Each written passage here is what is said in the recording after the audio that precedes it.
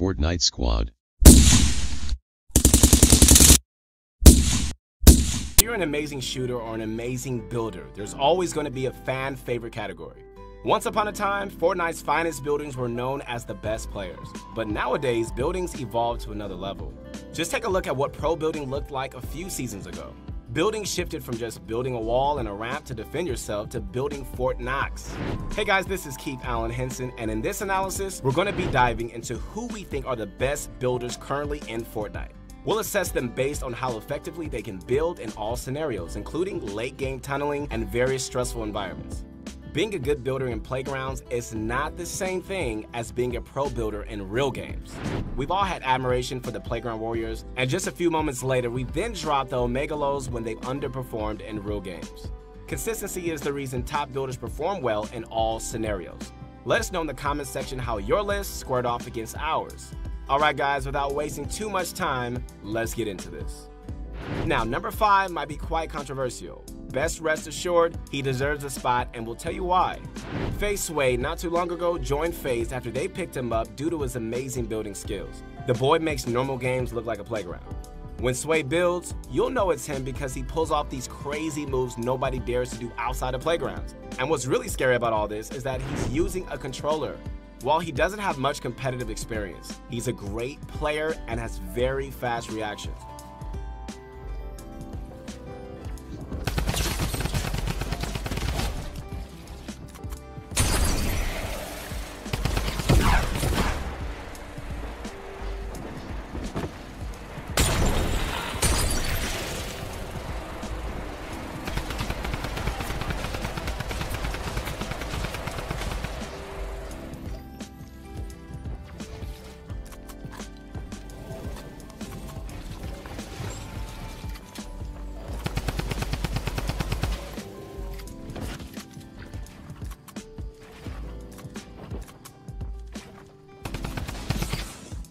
He makes top builders look like amateurs when he starts building.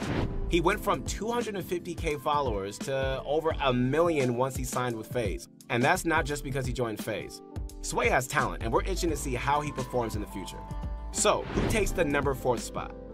Alright guys, at number 4 we have Mr. Savage, the 14-year-old prodigy from Norway.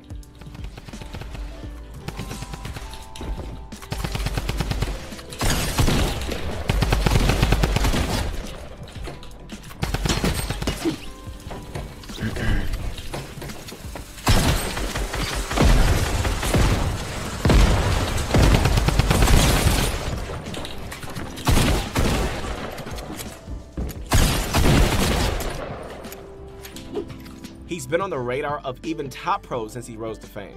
And that's because Mr. Savage has many top 5 placements in competitive. We've seen his building style being very effective at the pro level as he scores well in all pop-up cups and came in 1st place during the World Cup warm-up. He's low. I tied him 65. He's no shield. I don't have an angle. Got him. He's dead. Hit him. 22. Raise me. I'm gonna drop down a bit and just wall them off. Dead, nice. Dead. 2v1. Use that massive. Yeah, let me use bandages first. He's white. Yeah, Let's both drop them at the same time. Yeah, okay? 3, 2, 1, go. Like Mongrel, Savage relies heavily on flicks as he does for building.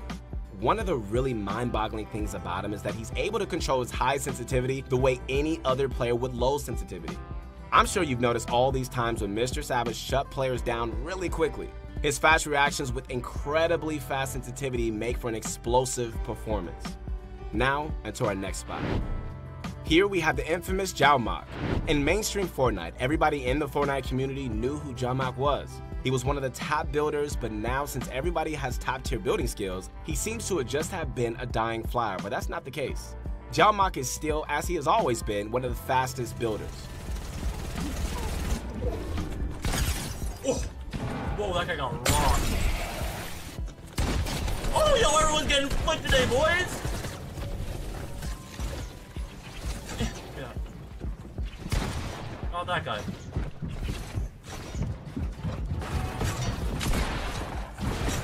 What the hell?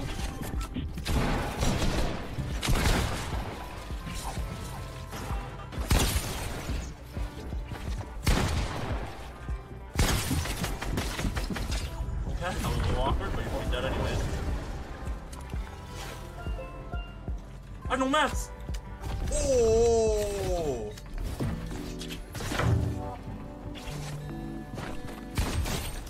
I need these mats.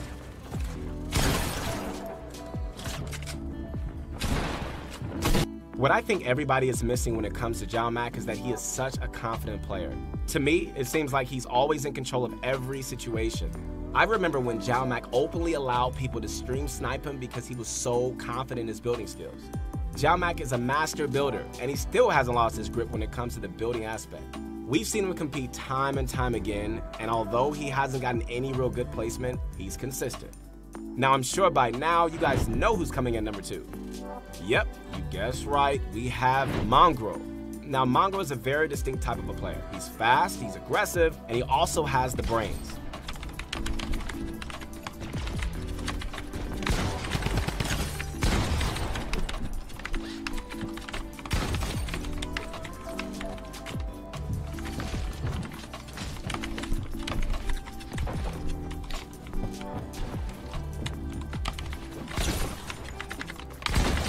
GG, best player.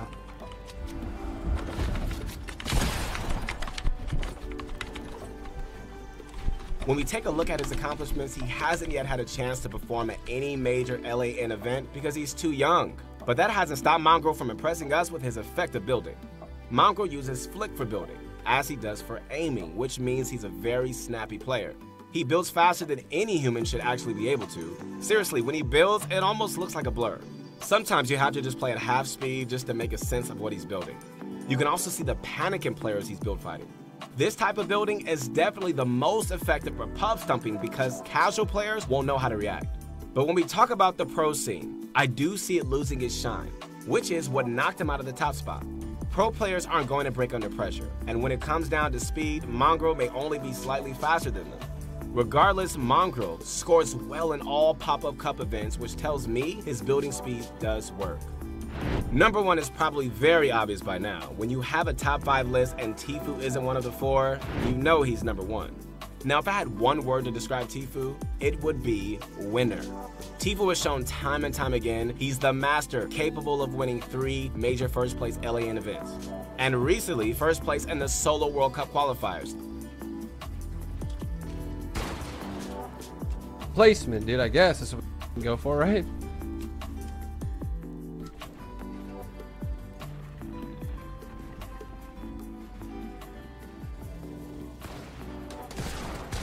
Bro, what?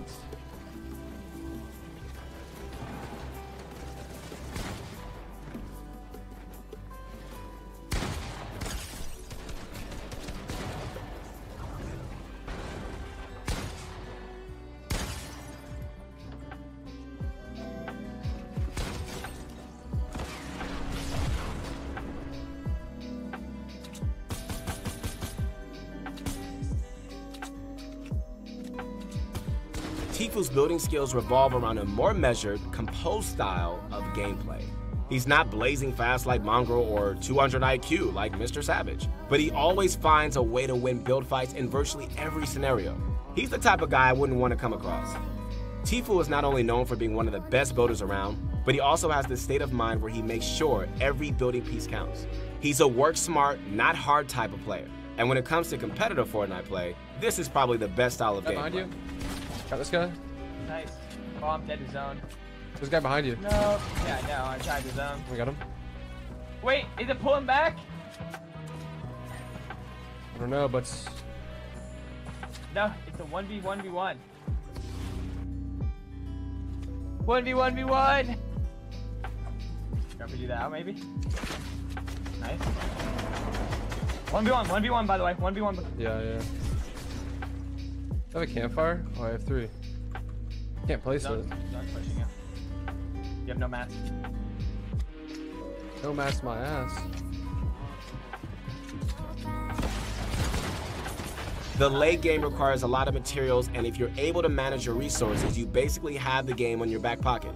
This is what we love about Fortnite, the endless possibilities, and every week we see a top Fortnite player pulling off something new. Let me know how your top comparison matched up against ours, and I promise I won't take it personally if you can back it up. Once again, this is Keith Allen Henson, and stay tuned for more videos.